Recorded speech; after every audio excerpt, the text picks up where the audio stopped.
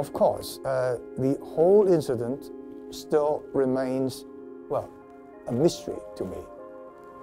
No one, up to now, can tell what has actually happened.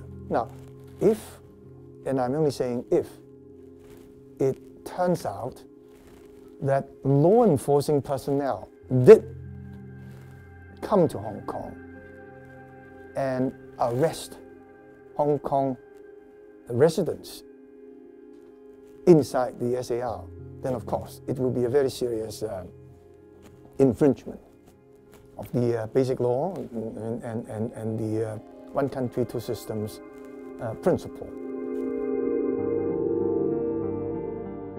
I believe that perhaps some other authority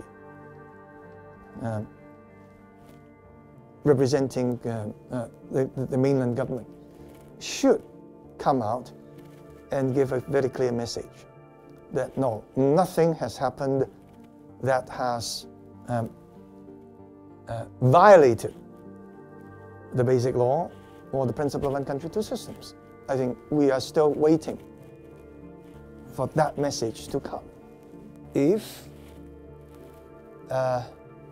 it appears that the relevant authorities on the mainland are not responding properly, then perhaps the ASEO government should go right up to the central government, to Beijing, and ask for help.